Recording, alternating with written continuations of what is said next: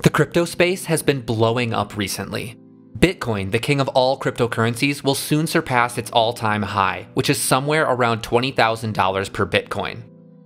Bitcoin rising above $19,000 as it closes in on its record high price. But what makes Bitcoin so valuable? Who manages the supply? And who creates the Bitcoins?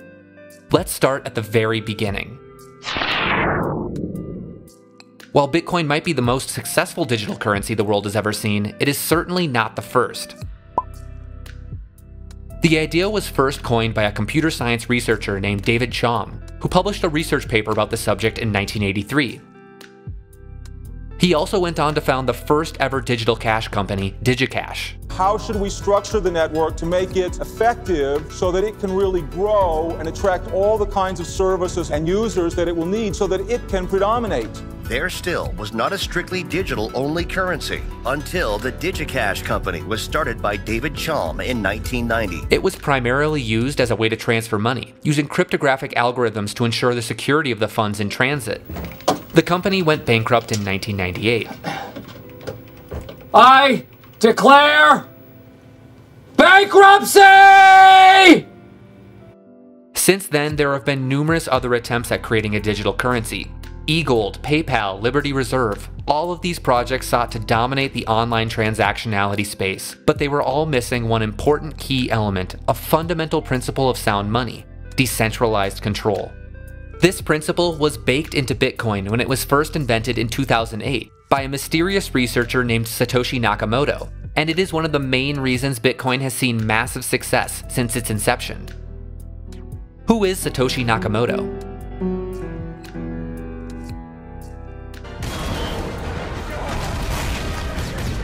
The truth is, nobody knows who Satoshi Nakamoto is.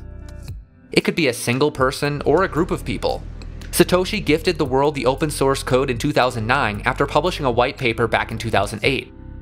There are a few potentials, however, including many of the very early adopters of the cryptocurrency after it was invented. These individuals were very active on forums and even contributed to the project. What makes Bitcoin different from previous digital currencies? I touched on this a bit previously, but a huge draw to Bitcoin is its decentralized nature, meaning that no central organization controls the supply of Bitcoins. To understand what I mean, you have to understand how Bitcoin itself works. All Bitcoin transactions are stored on a shared public ledger called the blockchain. The blockchain is made up of, you guessed it, blocks. Duh! Brilliant. Brilliant! Duh! Each block contains about 3,500 transactions, exactly 1 megabyte of data. All transactions in a block are verified using cryptographic mechanisms, and once a block is added to the blockchain, it lives there forever. The block can never be edited, otherwise the validity of the entire blockchain comes crashing down. This process is verified by miners, who have downloaded the entire blockchain and verify transactions. If one node were to attempt to edit a block in the chain, the rest of the miners would invalidate that change. Anyone can run a Bitcoin node and validate transactions. Therefore, the decentralized nature of Bitcoin is preserved. The only way a person could theoretically change the blockchain is if they were to execute a 51% attack, which means that they would need to obtain access to 51% of all nodes in existence and validate that the erroneous change was actually correct. The beauty of our decentralized internet is that no one controls it. But if 51% were controlled by one entity, like say Lori and Yao, they could rewrite the rules for everyone. They can delete all of our users, all of our developer apps, crash our coin. This would be the end of Pied Piper. While possible in theory, this is impossible in practice due to the fact that Bitcoin is a global effort.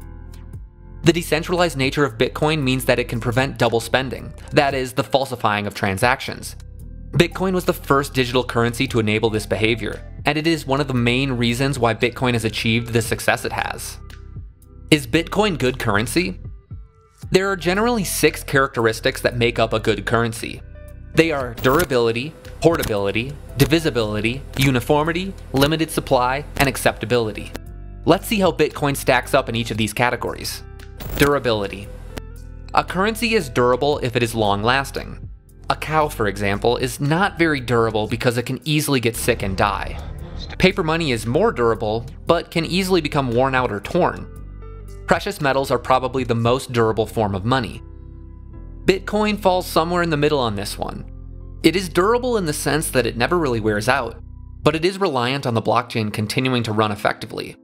If a widespread shutdown of the internet were to occur, for instance, the value of Bitcoin would greatly diminish. Portability. Portability describes the currency's ability to be easily transported. Paper money is highly portable as it can fit in your pocket. Precious metals are less portable as they are heavier.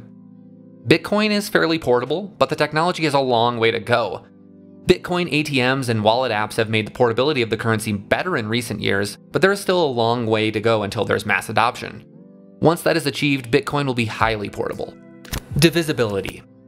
A currency is divisible if it can be divided into smaller denominations. Paper money is divisible because, for example, a $10 bill can be divided into a $5 bill in 5 ones. Precious metals are less divisible, as it requires special tools in order to do it. Bitcoin is extremely divisible.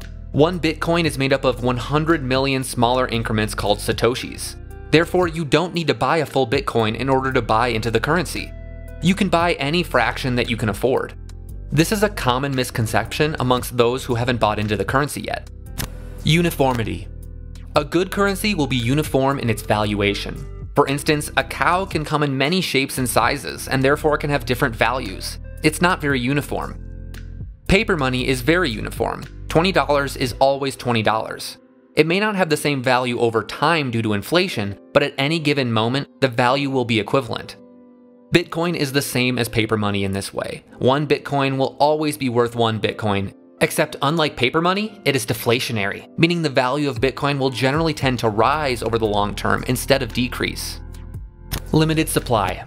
Mark's birthday's coming up. But order now, supply is limited. Limited! Do you have any of those microphones left? Yeah, a couple. A good currency will retain its value by having a limited supply. I alluded to this in the previous category of uniformity.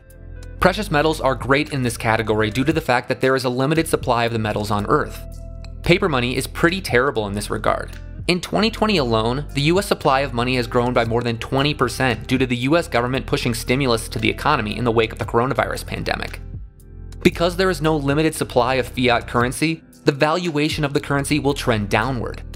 Bitcoin, however, has a limited supply by design. There will only ever be 21 million Bitcoins in circulation, which are unlocked as the blocks are added to the blockchain as a form of reward for the miners.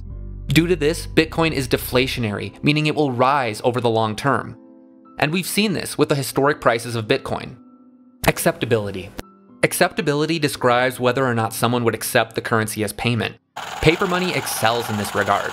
Because it is backed by the government, it is seen as generally acceptable for most people. Precious metals are less so accepted because it is harder to determine their value without special equipment. Bitcoin is growing in acceptability, and it is an active effort in the community. A big barrier to acceptability in the cryptocurrency space is reliable payment mechanisms. Okay, so this Bitcoin ATM is located, as I said, in Sunridge Mall in Calgary. And regulations by the governments in which people spend their money. Bitcoin is growing into a mature currency. Its recent rise to an all-time high valuation means the community is active and growing. As seen through our analysis, Bitcoin performs in many of the characteristics that make a good currency. And for the characteristics it's deficient in, the community is actively working to fix the issues. If I'm being honest, I'm bullish on Bitcoin, but don't let me tell you what to do. If you're interested in cryptocurrency, make sure to do your research and only invest what you're willing to lose. But if you choose to take the plunge into the world of cryptocurrency, welcome to the future, my friend. Hey guys, hope you enjoyed the video. We make video essays like this every week. If you liked it, make sure to subscribe and help us get to 100 subscribers by sharing it with your friends.